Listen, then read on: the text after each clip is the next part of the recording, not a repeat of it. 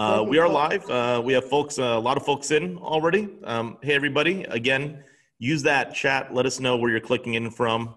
And when you do, make sure you choose all panelists and attendees, and you can share what's going on in your world with lots and lots of other people from around the food system, whether you manufacturers, distributors, chain restaurants, retailers, everybody in that value chain. And we really do want to continue this great community that we have here. I'm joined today by Marie Molde and also Dr. Paul Rozin, who I'll introduce in just a moment. He's going to give a really interesting talk today, and I'm going to basically learn as we go. So I'll be one of you, essentially. And before we get there, we did have a couple of obligatory pieces of content. One is that there's always new reports about the status of COVID and the food industry, and in particular food service, that we're posting regularly. There's brand new content there for you as well at datassential.com/coronavirus. And as always, this has been made completely free of charge to the industry so we could continue recovering as quickly as humanly possible. So with that, there are two main stats that we like to track, and we've been asked a lot about. Here's the latest on that. I'm going to spend literally just a few seconds. So the question about whether people are very concerned about coronavirus, we're sort of in that stable state, holding at about 53% versus late September. That's sort of what we predicted last time, that unless something really dramatic happens, we're probably sort of in a semi-stable region for now. So I think a lot of this is going to be driven by news and what the media ends up covering, or other events that just happen in the world. But for now, I'd imagine we'll stay in that 50% range, certainly below the high peak that we hit in early April, and certainly a decline from that secondary peak we achieved a couple of months ago. But I would expect us to be in that 50% range for a little while until something happens in the world. Similarly, we're seeing actually even better results on this notion of, are you definitely avoiding eating out? We hit a big peak again in that second week of April. It has dropped. It had a secondary but lower peak in the middle of July, and it has since continued to decline, and we're sitting at about 40% right now. And to put that in perspective, that is the best number we've had, basically tied with a low that we saw in June, and it's the best number we've had since before COVID really became a major thing in every single person's life in this country. So that looks like good news, and people are really more open today than they were before going out to restaurants, but we still got some ways to go. So with that, I'm gonna basically turn most of this over to Dr. Paul Rozin. If you were on before we officially started just now, you heard me refer to him as the most interesting person in food. I know you say that's an opinion, Dr. Rozin, but to me it really is sort of like a fact, because it is endlessly entertaining and interesting to listen to you. So you're in for a treat, and the topic today is the psychology of meat. Dr. Paul Rozin is the preeminent person in the world about the psychology of food, and I could go on, but I think if you just start listening to some of the things he has to say now, you will get that sense very, very quickly. So Paul, I am your clicker, so tell me anytime you want me to click next, and okay, well, you got the right one to start. So I'm starting. Hello, everybody. I love food. I love restaurants. I ate out last night on the street in an Indian restaurant. They've been closing streets in Philadelphia and letting restaurants spill out into the streets. So it was very pleasant with some heat lamps and working it out. So I want to start with scripture and the very beginning of the Old Testament. Genesis 1:29. God said to Adam, basically to Adam and Eve, God said, "Behold, I have given you every herb bearing seed, which is upon the face of all the earth, and every tree in which is the fruit of a tree yielding seed. To you it shall be meat." Now, the word meat, of course, is a translated word. That's in the translation of the Old Testament. I'm not sure how that happened. But my point is to point out to you that, in case you have never thought of this, Adam and Eve were vegans. And in fact, humans did not eat meat until after the flood, when God told Noah that, all right, I give up, eat meat. That is to say, it was a concession to the fragility of humans, to their inability to control themselves, and meat is, after all, extraordinarily appealing. So next slide. So we're going to start with the poll, and I want to ask you, do you think of fish as a kind of meat? The answer is yes or no. We have lots of votes coming in very, very quickly. We'll give this one another 15 seconds, and we're way past a statistically relevant sample. Paul, I'm guessing you know what the ratio is probably going to look like for the U.S., but keep in mind we have exclusively food professionals that are voting in this poll. This is not a random sample of anything, but I just want to get your sense of this, of course, just to illustrate a point I want to make. Right, so I'm going to end polling now. Paul, do you want to venture a guess as to what the numbers look like? No, because I've never dealt with this with food professionals. Your guess is as good as mine. Here we go. 69% say yes. 69. You can save this, right, Jack? So I can look at it. I'll share this with you later. 69% yes, 31% no. So most of you think fish is meat. Now, what's interesting about this next slide is that, well, that should be animated, but maybe you can't. All right, well, don't worry about it. Just to mention, isn't it odd that meat, such a basic word about such a basic thing in our life, there's not an agreement about what it is? So if you say to someone, I don't eat meat, they don't know what you mean. You know, if you say I don't eat vegetables, they know what you mean.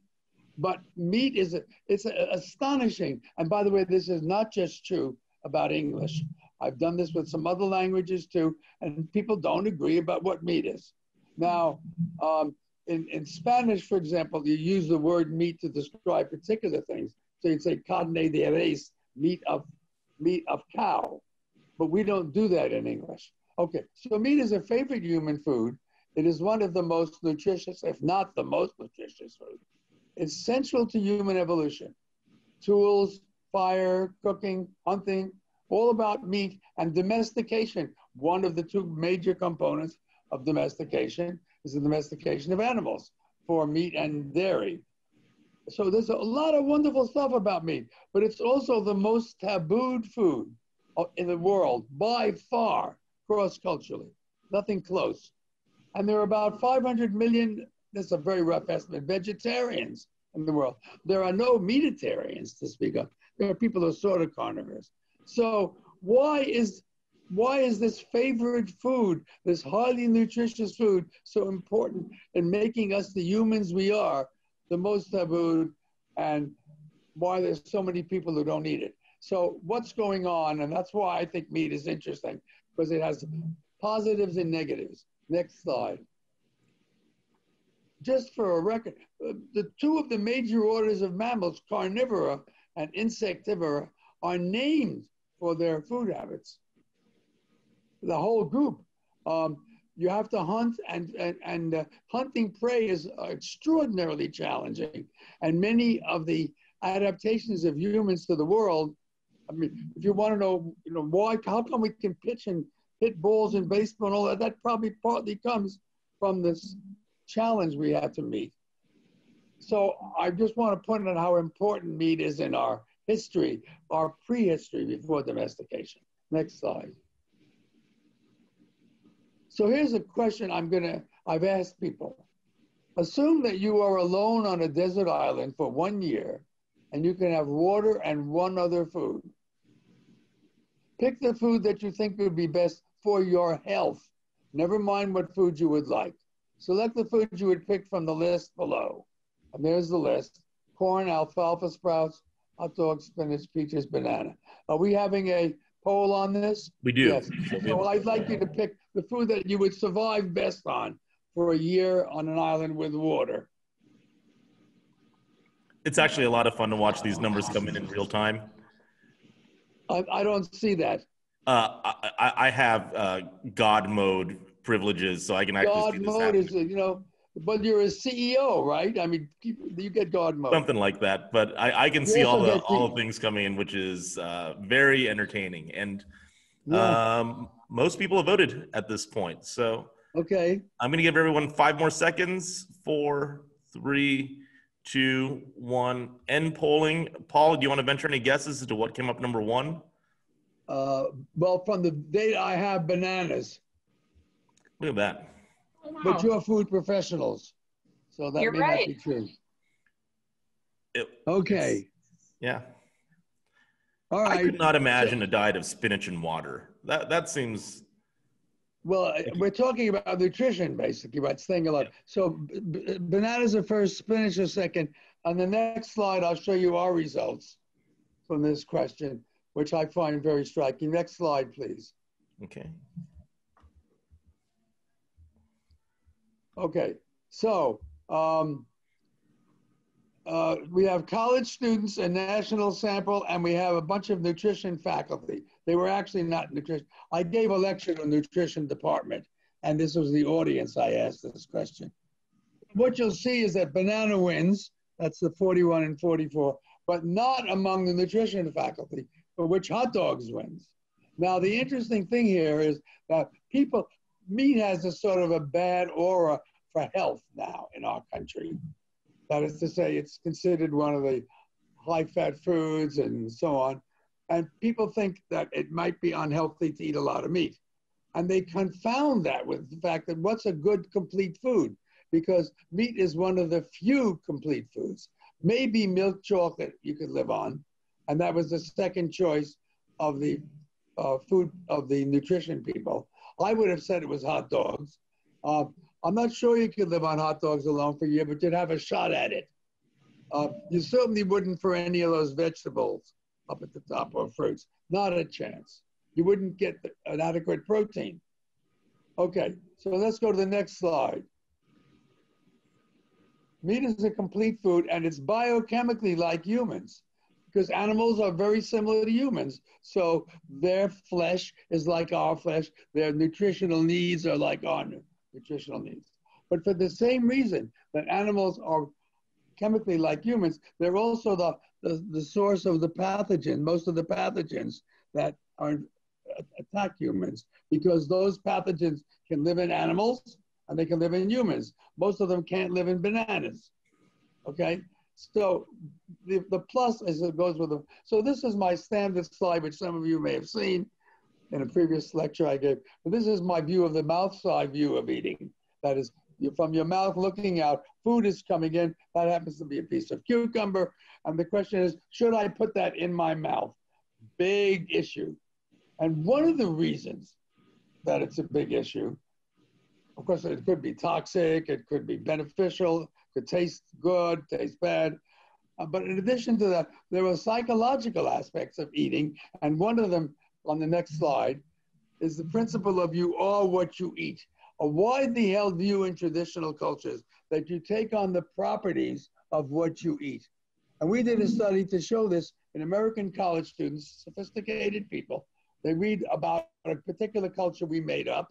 The Chandorans are the native inhabitants of the Chandor Islands. We give them a bunch of information about the Chandorans. And the particular critical part is we say diet and habits. The Chandorans are primarily hunters and fishers. Half the people who read that then read wild boar and various kinds of fish constitute their main foods. In addition, they hunt marine turtles for its shell but do not eat it. So they wild boar eaters, turtle hunters. The other half, they don't know this as a special part. They just read this whole thing. It's not highlighted like this. The other half reads marine turtle and various kinds of fish constitute their main foods. In addition, they hunt wild boar for its tusks, but do not eat it. So both groups hunt boar and turtle, but only one group eats only turtle, the other group only boar. And then we ask them, what do you think about these people? You know, now that you've read a couple of paragraphs, and we put in the questions, they had to rate how much they were this way or that way. And we put in there some boar characteristics and some turtle characteristics. Next slide. So we find that the boar eaters are more loud and outspoken versus the turtle eaters, which are more quiet and shy.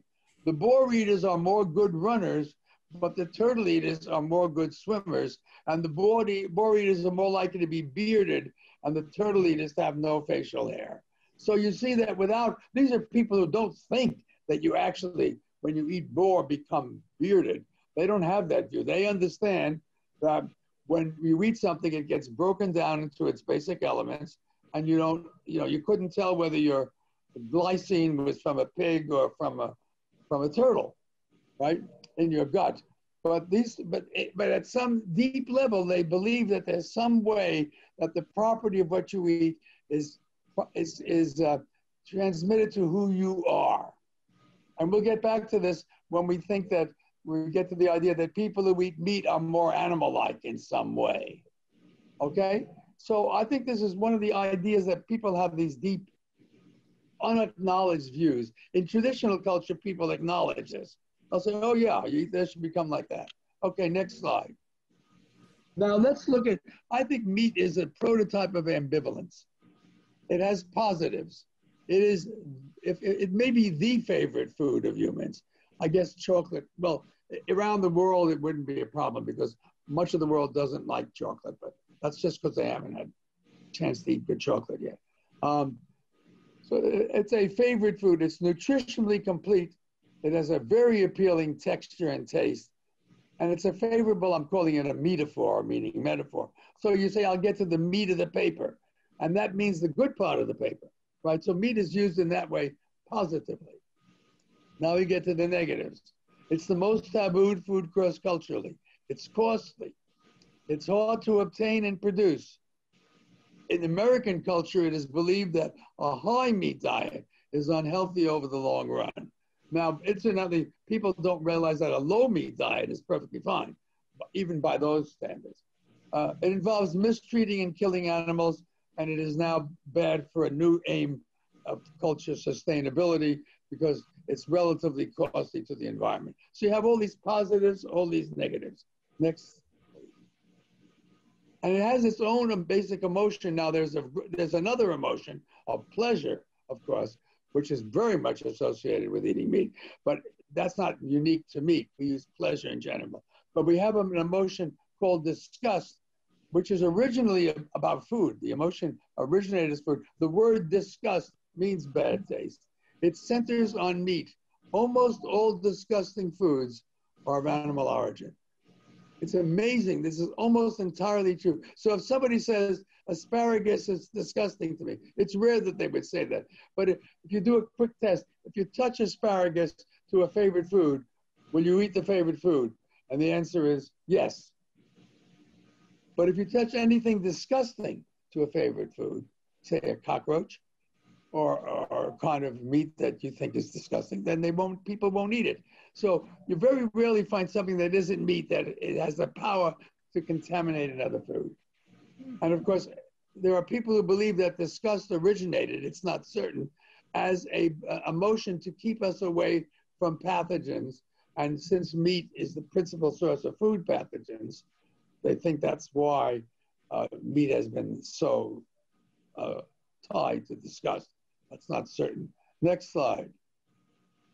Just to show you, these are the markets, and this is a market in Sri Lanka.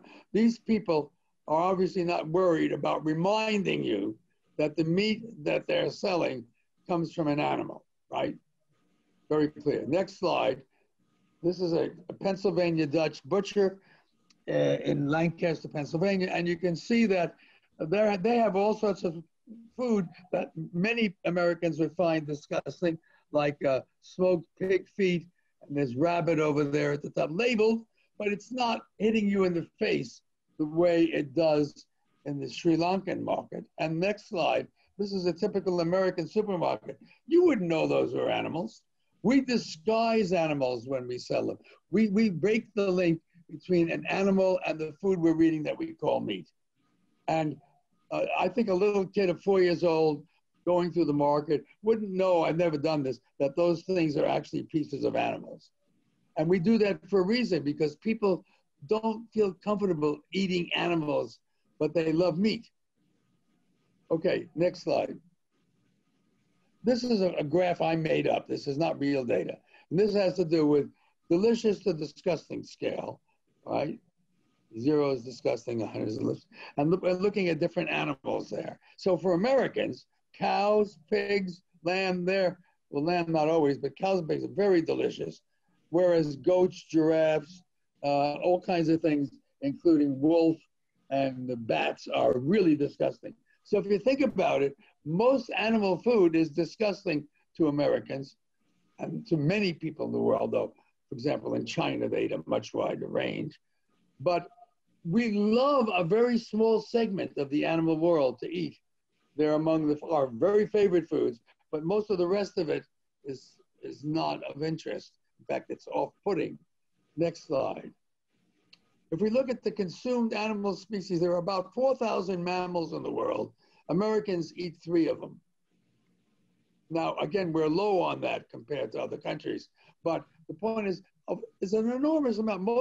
I think the most common mammals in both number of species and numbers are rodents and bats, and we are just totally disgusted by them. Next slide. Now we're looking at, no, that back one. This is all animal species. A percent of all animal species that we eat, well, it's virtually 0. I mean, there are a million species of insects. We don't eat any of them. 4,000 species of mammals, we hardly eat any of them. So what's so fascinating about it is not only that we love meat, but we really strongly dislike most things that you would call meat, like pieces of camel flesh and so on. So it's a peculiar thing. The really interesting question, if you look at this, is why do we eat any meat? Because we don't like practically any of the alternative meats we have in the world, but we love this small subset. Next slide. And now we look at, here's just an example illustrating that. Let's go to the next slide. And here we do, what parts of animals do we eat in the United States? We eat muscle, we eat milk and eggs. We don't eat cartilage, we don't eat bones, skin, nails, hair, eyes, kidneys, stomach, liver. We don't eat blood, we don't eat brain and heart. Now, some small percentage of Americans do, and many more French and even many, many more Chinese do. But look at this peculiar thing. Of all this animal food that we could eat, all nutritious, all probably would taste good if you didn't know what it was. So my guess is if you ate bat meat, but didn't know it was bat, you might like it. As soon as you heard it was bat, you say, oh, terrible. So this is a very peculiar thing. So there's a very delicate line between what we love, like even say cow, and what we dislike strongly. In America, even goat. Okay, next slide. So I'm going to talk about some work on meat. This was done with Matthew Ruby, who's now a faculty member in Australia, and 4 other students. Notice one's a vegan, one's a vegetarian, one's a really big meat eater, and one is a former vegetarian. Okay, let's look at the world picture now. So here is annual meat consumption, kilograms per capita for a bunch of countries. The top line, the blue line, is for United States. We're way up there. And you notice our meat intake has been slowly climbing as we become wealthier. Percent of meat in the diet is very much related to wealth. And it's slightly declining there. I don't have the more recent data. My guess is it's declined a little. The second curve, the greenish blue one, is Brazil, a very large country and going up. The red curve is China, 1.4 billion people. And the yellow one that's on the bottom and almost at 0 is India. So if you're looking at the future of meat, just in terms of the demographics, you're going to say more meat is going to be eaten because Americans are only less than 5% of the world. And the developed world, which are the big meat eaters, Western Europe, most other parts of Europe, Australia, Japan, a few others, they're only about 20 to 25% of the world. So the developing world is a low meat, eats relatively little meat because they're not wealthy. And they treasure meat, and that's going to go up. Yeah, next. Paul, our audience is kind of speculating what kind of meat eater you are. I think you identify as flexitarian, right? You Yes, eat but I will actually discuss my situation directly later. Okay. Yeah. So this is a survey that was done by Oxfam, Oxford University. And they asked about 1,000 people in different parts of the world, what's your favorite food? That's all they asked them. What's your favorite food? And here's the results from Russia. And number 1 is meat. The red squares mean it's a meat product. Number 1 was meat, number 6 was chicken, and number 13 was kebab. So they're right up there, big meat eating country. There's a lot of countries in this survey. I'm just going to show you a few. And of course they say, okay, the second one is USA. Number 1 is pizza, by the way, by far, you'll notice 15%. Pizza is the favorite food of the United States, without any question. But steak is 2, chicken is 3, burger is 8, beef is 15, and I don't see sushi. Yeah, sushi is 10. I didn't mark it because that's, again, a question of whether you call sushi meat. But anyway, sushi is even 10. So we're a big meat eating country. Now we go to India, which is 1.3 billion people. And the only food of the top 15 that's meat is chicken. That's 7. And by the way, pizza even in India is 8, you'll notice. So this is a very interesting, they did this with about 15 countries. It's very interesting, you see. Okay, next. It is actually interesting, Paul. I don't know if this was just the way the survey was constructed, but in India, people say their favorite food is Indian food. Do they really think of Indian food as just being one distinct thing like that? Well, that's an interesting question. Yeah, why does somebody say Indian? That was true of the Mexicans too. Their favorite food was Mexican. So some people have a very distinct idea of their country's food. Now, India is very varied, as is Mexico, by region, but there's a sense of Indian food, and they really mean their local food, local Indian food. But no one would say American. Right. In the United States, because we don't really know what that means. What is American food? Pizza is apparently the favorite food. So now let's talk about attitudes to meat by a number of important figures in history, all inclining to not eating it, okay? So Buddha says the eating of meat extinguishes the seed of great compassion. Notice the idea is that the eating itself, the destroying of animal life indirectly is, it harms your personality. Go ahead, next slide. Pythagoras says, animals share with us the privilege of having a soul. For as long as men massacre animals, they will kill each other. So this is a you are what you eat sort of thing.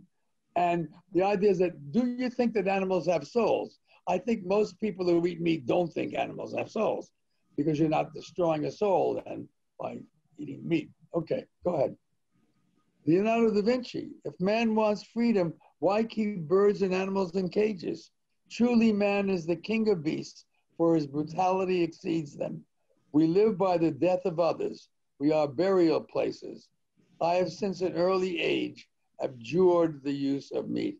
Now it's interesting that we don't have a lot of quotes to the opposite about how wonderful meat is, because people who love meat don't feel it's necessary to say that because everyone around them loves meat. These are exceptional people who are arguing against the thrust of their culture to eat a lot of meat and to value. Albert Einstein, I have always eaten animal flesh with a somewhat guilty conscience. Nothing will benefit human health and increase chances of survival of life on Earth as the evolution of a vegetarian diet. Next. Adolf Hitler, this is the big surprise. But there's nothing I can predict. There's one thing I can predict to eat as a meat. The world of the future will be vegetarian. I'm a vegetarian, and they must spare me from their meat. Hitler was not only a vegetarian, he was what we call a moral vegetarian. He thought it was immoral to kill animals and eat their meat. He didn't, of course, eat Jews, but he didn't think it was immoral to kill Jews and gypsies. But he did think it was immoral to kill animals. Next slide. Mohandas Gandhi. I do feel that spiritual progress does demand at some stage that we should cease to kill our fellow creatures for the satisfaction of our bodily wants. He, of course, is Hindu, and roughly half the vegetarians in the world are Hindus. Next slide. Venus Williams. She's a vegan because she knows how important a role a diet plays. So she's what we would call a health vegetarian, a vegan. It's not a moral thing for her. It's that her body will be better if she doesn't eat meat. Next slide. So there's an omnivore vegan continuum. Start with omnivore up there. We have what we'll call a conflicted omnivore. I'll tell you what that is in a moment. A reducitarian, also called a flexitarian, partial vegetarian, vegetarian, and vegan. So there's all these degrees of your relationship to meat. We could put up at the top carnivore, which would mean someone who eats almost only meat. And there are people like that, among others, the Inuits in Alaska and Canada. Next slide. So I want to ask you this question on the poll. I feel bad about eating meat. Yes or no?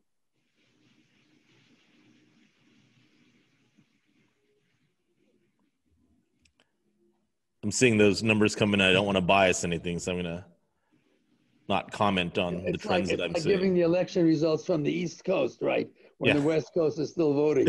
That's exactly right, yeah. We should not do that, by the way.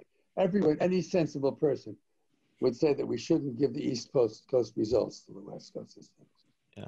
Looks like we have a lot of votes. I'm going to end polling right now. And 24% yes, 76% no. Okay, so this is about what I expected in a non-food professional context. So there is a sense, a large sense. Most of these people who said yes eat meat. They just feel bad about it. Okay, so we have a scale called the conflicted omnivore scale, and here are the items. You get a score of agree or disagree. I feel bad about eating meat. You just did one. I think that eating meat is ethically acceptable. That's a reverse scored item. That is to say, it's the opposite of the first one. I am okay with how animals raised for food are killed. That's a reversed item. I am okay with how animals raised for food are treated. Reversed. I am concerned about the effects of meat production on the environment. I am concerned about the effect of meat consumption on my health. You get a score, okay? When you agree with the counter meat view, you get a score of 1 to 3, depending how strongly you agree. We add those numbers up. If you get a score more than 0, we're calling you a conflicted omnivore. That is to say, you're eating meat, or you may or may not be eating meat, but you feel there's something wrong with eating meat. We all do things that we think are not optimal. People often do things that they would say, I shouldn't do them. I bet you do a few every day. Okay, next slide. Here's our data from American adults. 21% of men, 35% of women score as conflicted omnivores. Now they include the vegetarians, of course, and they include the partial vegetarians. But most of these people are eating meat, but feeling bad about it. And they may be the mark of the future or not. We don't know if this number is growing or is stable or what. Next slide. So what would make people vegetarians? Well, some people don't like the taste of meat. They've never liked it. Very few. Some people have health concerns, and our culture has made a big deal about this. That is, eating a low saturated fat diet. I happen to personally think, I'm not a professional in this, that it's been exaggerated, but there are people who stay away from meat for purely health reasons. Then there are moral concerns, and there are 3 kinds. One is your religion forbids eating meat, and that's some aspects of, depending on your particular version of Hinduism and Buddhism, that would be very possible. Then there's compassionate reasons. That's an old reason. That was the reason that people were vegetarians in ancient Greece, that it's partly emotional. You don't like the thought of killing animals for human consumption. And then there's the environmental reasons, which are a new reason, and that has to do with, it's a more abstract idea that when you eat meat, the environment is taking a price because it's more expensive to generate calories and protein from meat than, say, from soybean. because the animal eats the vegetables and the corn and then converts it. Now, that's a complicated story.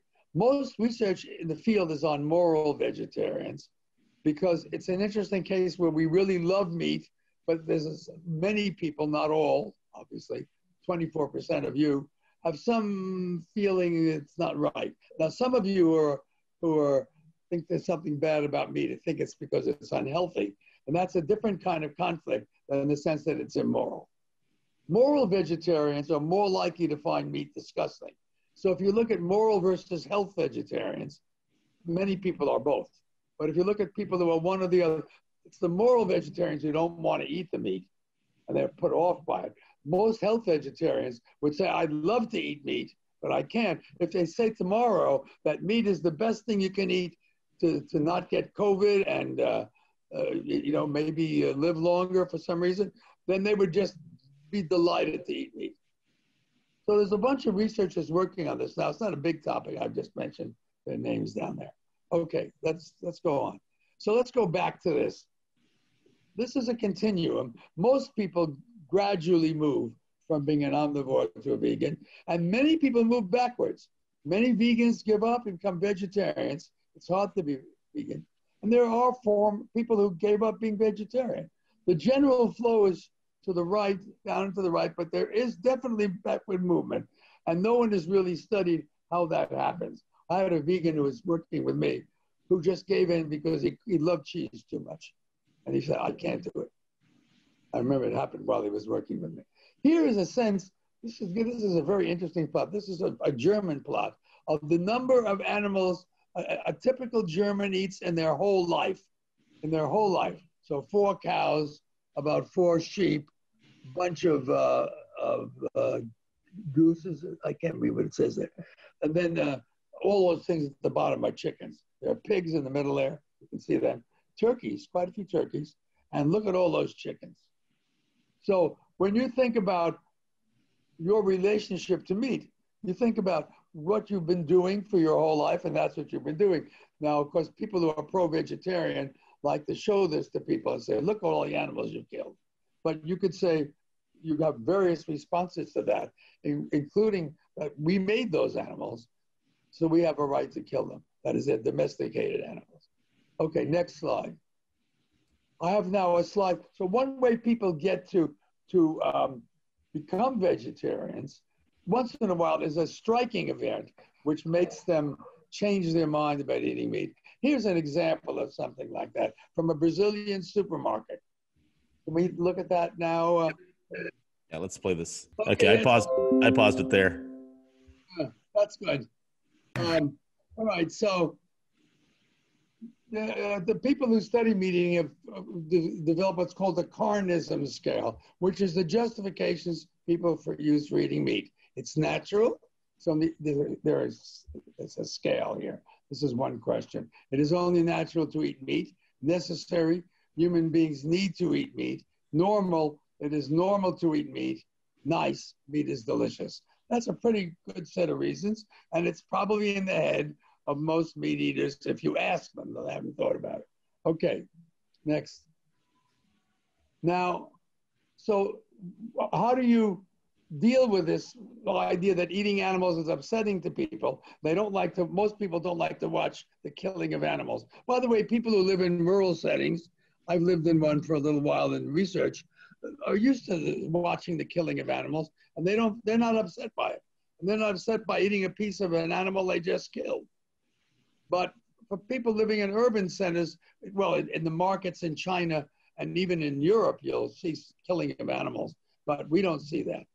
So people support the 4 N's: nice, necessary, normal, and whatever the 4th one was about, nutritious. So you can deny the moral imperative. And one way you deal with that is you don't want it in your face. So you don't want to see that meat grinding machine in the Brazilian market. You don't go to slaughterhouses. You don't like it to see a side of animal. And America deals with that by not letting you see a side of pork. You don't see the animal from which that pork chop came.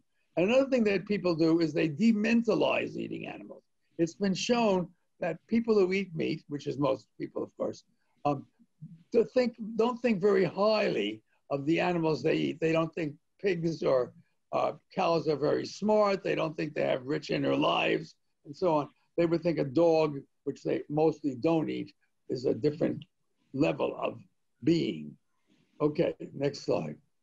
Now, interestingly, in English, we disguise to some degree the fact that meat comes from animals. So we don't say we eat cow. They do say that in Spanish. We say we have a word for cow, beef.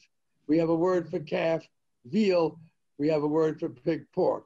But we do say lamb, chicken, and fish. So we haven't done this completely, but we have special words to separate some of our major meats from the animal from which they come. I remember my son, when he was about 5 or so, was sitting eating a piece of chicken, and he suddenly said, "That's a chicken." I mean, even though the name was there, he hadn't made the connection. Okay, next slide. So now we'll answer the question of the audience in a moment about what am I like. So the interesting thing is, if you're trying to avoid meat, gradually maybe stopping at just being a reducitarian or a partial vegetarian, you're constantly under conflict, right? You have to say, can I eat this? You go to a restaurant and a meat is served that you don't think you should eat, but everyone else is eating it, or you go to someone's house and they serve it. So there's a lot of conflicts. And there's an unscripted moral course. How do you become a vegetarian if you want to?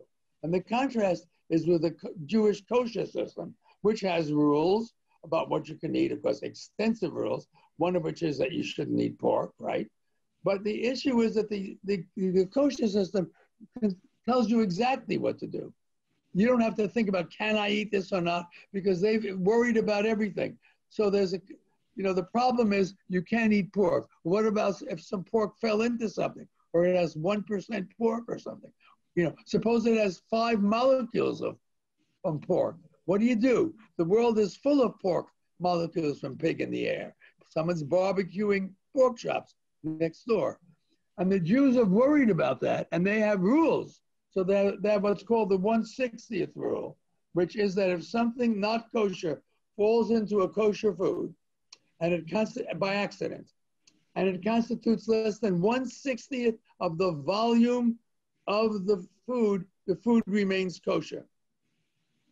So you see, you don't have to worry about, can I eat this? Because there's a rule. And by the way, they've taken it one step further, because suppose 1/80th of a little piece of pork falls into your kosher beef stew, that's still kosher. Now suppose another piece that's 1/80th falls in, separate piece. Now together, they make up more than 1/60th. So you got the same problem. And they have a simple rule. It's only the biggest contaminant. If a 1/80th falls in, a 1/100th doesn't matter. So they've tried to make it possible to live in a world where contamination is always the case. And they script everything, separate dishes, all sorts of things. Okay, but in becoming a vegetarian, you don't have that. So here's my story. I'm what you'd call a reducitarian or a partial vegetarian for about 3 years. I eat almost no mammals or birds. I said almost. I was originally eating no mammals. And then one of my vegan friends said, the amount of meat in a cow is equivalent to 150 chickens. They said to me, do you think the life of 150 chickens is worth less than the life of a cow? And I had to say, no. So I ended up not eating birds. But then I stopped, and I've stopped there. For 3 years, I eat other things. So what you do is you make pre-commitments. You make rules so every time you face food, you don't have to run through this, do I have to eat it? So just to give you a sense, here are my personal rules. I have no contamination concern. I don't worry when I go to a Chinese restaurant. If the stir-fry bowl that I ordered my stir-fry shrimp in was previously used to make beef, that doesn't bother me. I have exceptions. When I go to a very special restaurant and they have a very special dish, that's beef, that's meat, or that's fowl or mammal, I eat it. And if I'm fed as a guest, I eat it. If I go to someone's house and they serve beef, I'll eat it. Obviously, I don't find, unlike some of these many moral vegetarians, I don't find beef meat disgusting at all. I love it. And I won't participate in the killing of animals, but I will eat meat if I don't feel I'm killing an animal. So I'll eat roadkill, though I've never had the chance to do that. I will eat leftovers. If someone I'm with orders a hamburger and doesn't finish it, it's going in the garbage. I'll eat it because I don't have to, I'm not adding to the killing of meat. And I'll eat accessory parts. I'll eat part of an animal which is, the animal isn't killed for. So I'll eat beef tongue, which I happen to like, for example, because no one kills the cow for the tongue. So I'm not bragging about it. This is just one person's attempt to live with a moral concern about killing animals, but also to love meat. Next slide. I want to just briefly discuss the issue of, is meat a male symbol? And I don't think I have much time left, do I? No. It's 7 minutes. Okay, so let me quickly go through. I'm going to go really quickly here. I should have asked as an open question, how many of you think meat is sort of something male about meat? But most of you would say yes to that. So I wanted with my colleagues to figure out, how could we show that meat was a male symbol? So let me just quickly run through this. Next slide. Men are hunters, men are butchers. Meat is the preferred food. Men have power in traditional culture, and men get more meat or the best parts of meat. Men do almost all the gathering of meat, and that's what this table shows. I will not spend time on. Next slide. Okay, so in traditional roles, it's clear that there's a relation between males and meat. Next. I actually wanted to do a quick poll. Yeah. This is a very different style of webinar we're doing today. It's more academic style content from Paul, which I think is awesome myself. And we did want to get a read on whether you'd like to see more of this in this webinar setting, or if you'd like to see this type of content in a different type of setting, or if it's just something you may not be that interested in. And no, we will not be offended if you choose that last option either. Won't be offended. Do we want to have more of this in this webinar, more of this, but maybe in a different forum? Or nah, this is just not so much for you. So we'll give it another 10, 15 seconds. I know, Paul, we're trying to figure out where the best place, because there's so much more of this that you have to offer beyond just the psychology of meat, where it should fit. And I'm going to end polling now because we have several hundred responses already. And here's where we are. So about 2/3 of us said, great, let's do it in this webinar. About a quarter said, let's find a different way to do this. And a handful said, not so much for me. So we'll probably continue to do this if that's okay with you, Paul, in this webinar format in the future, but we will figure that out. And I look forward to discussing it with you, by the way. Yeah, absolutely. We'll figure that out. So, I mean, Paul had actually put together an entire syllabus, so to speak, of lots of different topics around the psychology of food. We thought the meat topic would be really interesting to kick off with and experiment with this to see if this would be a good forum to continue doing this in future episodes. But it looks like we'll probably go in that direction. But Paul, I'll figure out the details with you in the days ahead. Okay, sorry. Back to our regularly scheduled program. So, do males prefer meat more than females? Let me just tell you, the answer is yes. Let's move on. I present some data, but I won't bother you with it. Next slide. And then males like meat more. Next, are males less frequently vegetarians or red meat avoiders? The answer is yes. There are more vegetarian females, quite a bit more than males, cross-culturally, and also women avoid red meat more than men do. Let's just go past the data. Let's go right past the data. Okay, so now here's something that's a little different. There's something called the implicit associations test, which you may be interested in. It's an interesting way of getting people's feelings and associations that they may not recognize. So let me just show you what it's like. Next slide. These are very big effects. So the idea is, I'll give you an example right away. You're going to get 20 seconds to do as many as possible. Next slide. I'm not going to ask you to do this. See these words here. You're exposed to them. You're only exposed to them when you're doing it. You hit with your left. You tap with your left finger. If it's a flower or a good thing, the words are flowers, good, bad, and insects. If it's with your right finger, if it's an insect or a bad thing. So just going through this, daffodil would be left flower good, excellent left flower good, terrible right insect bad, right? Tulip, left flower good, cockroach, right insect bad, and so on. And you find out how many people can do, say, in 20 seconds. Okay, and it turns out that flower good is, you get many more words categorized as flower or good, and insect is bad, than flower as bad and insects as good, because there's something that relates flower and goodness in your mind. So we did that with the meat-male link.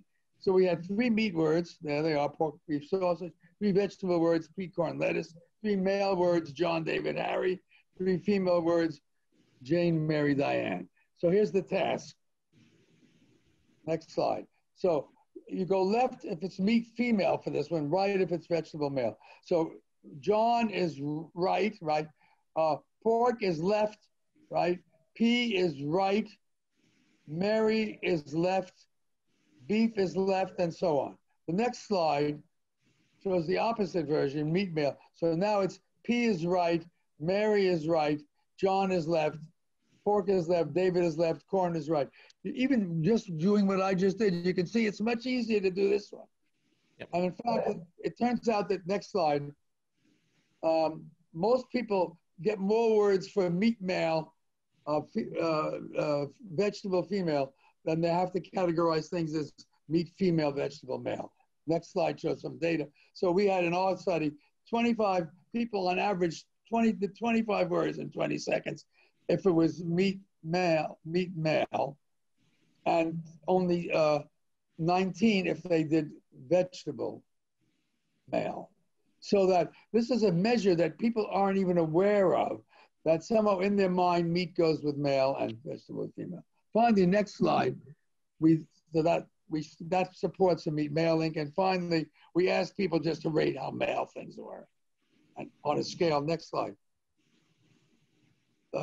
We rated, they gave a bunch of foods, and they had to rate them as 0, not at all, to 10, extremely, and they have to rate the maleness and femaleness of each food. And next slide shows the data for meats, and you can see the red curve is, it's a 0 to 10 scale. The red curve is what the maleness rating, not by males. It's the male-female rating of how male that food is, and the green is how female it is. And you see for all the meats, male is rated, they're rated more male than female. It's not true for chicken, and it's not true for fish. And just for the record, for chocolate, it goes the other way. Chocolate is more female than male. We actually see that in our data too, not the exact measure, but we ask preferences and what people like to eat in one of our services, and you see the exact same types of gender effects as well. Yeah, and chicken doesn't show it, yeah. So now we have red muscle, only red muscle meats. It's not true for liver, beef liver. Red muscle meats are rated as more male. And now, quickly, from Carol Adams points out something that I think is really important in her book, The Sexual Politics of Meat. She says, the sexual politics of meat proposes a specific conceptual term to recognize the exploitation of the reproductive process of female animals. Milk and eggs should be called feminized protein. That is protein that was produced by a female body. The majority of animals eaten are adult females and children. Female animals are doubly exploited, both when they're alive and when they are dead. Now, I thought this was way over the top, but I thought it was an interesting idea that milk and eggs are really female. So we put that was in this last survey. Next slide. We found that, in fact, milk is rated about equally male and female. Egg is rated more male than female, and even beef placenta, which is not regular food, but you could eat it, some people, which is very female, is rated more male than female. So her idea about feminized protein is not represented in the minds of Americans in terms of eggs and milk being from females. Next slide. Okay, so here's some solutions to this problem of how do we deal with the morality of meat issue? We can ignore it, or we can argue against it. The 4 N's, natural, nice, normal, necessary. We created the domesticated animals, and we can improve rearing and killing practices to make them more humane. Other ways to deal with it, we can make more efficient meat production, which would mean killing less animals and less pain. We can reduce our meat consumption. We can become vegetarians or partly vegetarians. We can eat meat substitutes, and that is a big thing. Impossible Burger and things of that sort, Beyond Meat, they are doing well, and they have the virtue that they taste sort of like meat. They don't taste quite like meat, but they're sort of like meat, and they're a little expensive now, but then they'll get cheaper. We can do cultured meat. That's very far along in the future, where you take cells from animals and you culture them into full pieces of meat. And we have one other option, which is to eat insects, which are animals, technically. And I just want to very briefly mention that. Let's go to, this is work done with the same Matthew Ruby and Chris Chan, who was an undergraduate major in anthropology and marketing. Insects have high quality protein. They have animal protein. They're safe to eat. They have an excellent plant-animal calorie conversion. They are much more efficient, much better for the environment that way. They're easy to farm. They don't use much land, of course. And there's less of a cruelty dilemma because people don't seem to mind killing insects, and you can kill them by cooling them. Greater than 1 billion people on Earth eat insects regularly. Little kids eat them. So there's a lot of things going for this, but they don't taste like meat, unlike the Impossible Burger. So they're not going to produce that, satisfy that craving for that chewy, meaty taste, unless you mix them with other things. Next slide.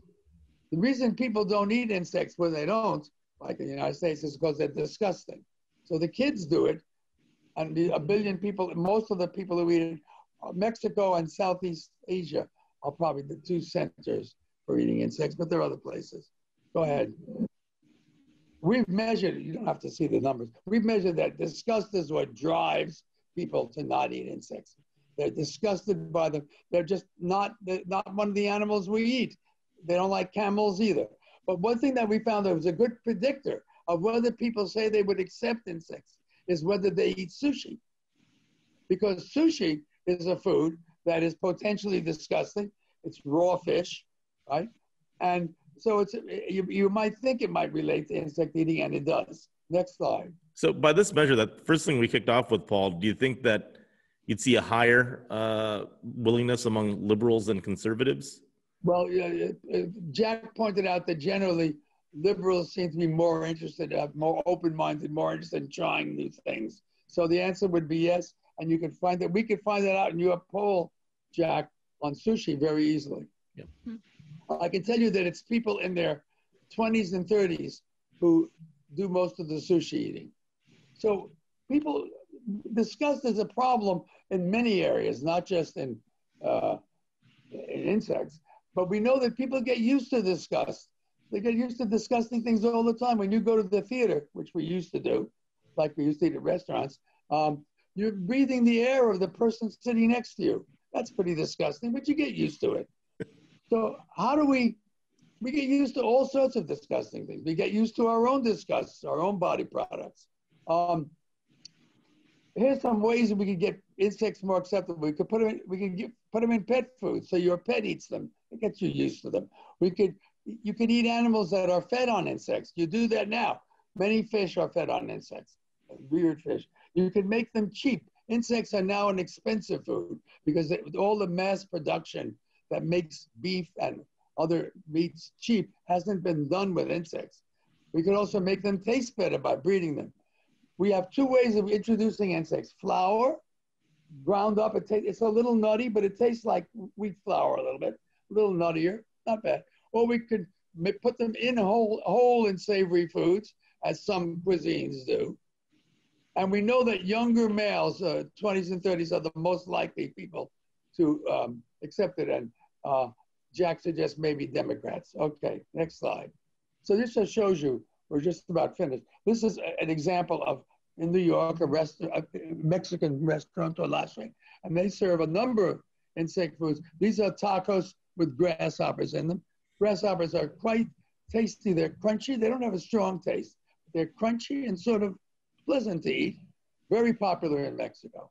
So I want to close with the idea that just as we started with putting something in your mouth is part of incorporating it into yourself, the next slide shows us this may be the future where the grasshopper is going into your mouth instead of the cucumber. So I thank you. Yeah, thanks for that, Paul. I think we got to find a way to get the legs off the insects, and that might be a little more Well, palatable. you could do that. You could get pulled leg insects. I mean, you can get anything you want. People want it, they'll make it. It is an interesting job. Just pull those legs off all day long. Everyone, someone's going to find a way to use the legs for something. Yeah, and thanks everyone for staying with us a little bit longer today. Just as a quick reminder, we'll have some more COVID-based content and maybe some election-related material in a couple of weeks at the same time, Thursday, 12 p.m. Central. And if you want to contact us and aren't already working with us, just email us at hello@datassential.com. Marie, Paul, seriously, thank you tremendously. Ask questions at this time. Yeah, actually, we can do that. If anyone wants to stick around for an extra 3 or 4 minutes, Paul is able to answer any questions you might have just around food and psychology. Marie, I haven't been monitoring the chat. Is there anything that's come in that we could ask Paul to field? We have a lot of thank yous right now. People enjoyed the content. Paul, as always, let's see here. I am not seeing anything specific. Paul, I have a question though. I've seen the rise in the carnivore diet and in part because of the rise in autoimmune diseases in our country, that it's the solution for that. Have you heard about that at all? I've heard about the carnivore diet. I didn't know the link to the autoimmune diseases. What is the link supposed to be? I guess that it's a possible treatment to help diseases like Hashimoto's or other autoimmune disorders. Well, you know, because they're very rare to have an allergy to animals. Yeah. And that's for the same reason that they house up the pathogens. They're like us, so we're much less likely to develop an allergy to them. Though once you can develop an allergy to yourself, you can certainly develop an allergy to cow. But yeah, they're low allergy foods. And that's true of insects too. But though there is some allergy to insects, their insects are related to crustacea, to shellfish, to lobsters and crabs. And there are people who have allergies to lobster and crab, and they may have allergies to insects too. Mm-hmm. Yeah. So, Paul, I have a question as well, and maybe we could wrap up with this one. We found in our work pretty conclusively that the best way to get people to try a new taste or a new flavor, maybe a sauce or something from around the world or a spice, is to put it in a familiar application like a burger or a pizza or a taco, and that way the dish itself is not risky, right? You get to try something new, it's a little bit different, but the dish itself isn't risky. Would that principle apply to something like insects too? Do you try to put them in a familiar application? Oh yeah, if you want to eat insects in the United States, the best way to find them is in insect breakfast bars, which have 10% insect flour, and they taste like regular breakfast bars because insects don't have a strong taste. My departed wife, in her cookbook, the Flavor Principle cookbook, pointed out that most major cuisines have a flavor that they put on every food that they eat, every savory food. So in China, it would be soy sauce, ginger root, and perhaps rice wine. So if you want to make a food acceptable to Chinese, say potatoes, they don't eat much potatoes, you treat it like a Chinese food. You stir fry it and you put Chinese flavorings on it, and Chinese will eat it because it looks like my food. So that's the point you're making. And you can start with very low levels. So you could start with 1% insects or whatever it is that you're trying to get people to. You don't have to give them the whole thing right in their face. You can get them used to it. And if it's important to do that, now it isn't important to get people to eat insects in the United States because we have plenty of meat and we're pretty wealthy. It's in the developing world where they're short of protein that they can get this as a potentially short supply. Where this comes up more is in water, because getting people to accept recycled water is a problem. That's water that goes right from sewage to pure water in a plant. People don't want to drink that water, even though it's better than their regular water. And so one way to get them to do it is to give them 1% recycled in regular water, or to mix it in the groundwater, and to sort of get them used to it. We know that after a few weeks of drinking it, they won't even think about it. Hmm. It's getting them over that initial hump. And there are various tricks to do that. If you had to guess, do you think in the next 20 years, insects can become mainstream? I don't know, because they're competing, among other things, with substitute meats like Impossible Burgers, which are maybe ultimately more expensive, but they have the virtue that they taste like meat. Yep. So insects are more taste more like potato chips than if they're fried up like that, like the walnut chip. So I never make predictions about the food world. I'm so often surprised by what people eat and what people do. I mean, I love Indian food, and Indian food is not made in the United States. And I don't know why. I can't explain it. I can't explain why Thai food is very popular, but Vietnamese food isn't. We have many more Vietnamese than we have Thai in this country. And Vietnamese food is delicious. I don't understand any of this. And the food industry, of course, doesn't. Most of their products fail. It's not that they're not smart. It's that it's extremely hard to predict what's going to catch on. That's what we do. So I think we will. Yeah, who would have predicted that sushi would be popular? And I said, there's a lot of really good Japanese food, yakitori, noodle dishes, that would be a natural for Americans. So what do we like most? Raw fish. Who would have figured it? Can't predict it. Well, maybe you can. You can do a little better. No, and that's why you're in business. You can do better than other people, even though you're not going to be certain. A little edge is worth a lot of money. Well, sushi has a snob effect to it too, right? Yes. That is certainly helping. It's still an upper middle class food. Yeah. Well, it's expensive. With that, we are at time. Paul, thank you again. Marie, thank you again. Everyone, thanks for sticking with us. We got some great stuff coming up in 2 weeks, and we will see you then. And just as a reminder, this will be posted on YouTube, and you can find our previous webinars on YouTube as well. And if you need the slides from any of the previous webinars, they are attached to those YouTube videos for now. Just click on the More button where the description is, and you'll see a link to download the slides.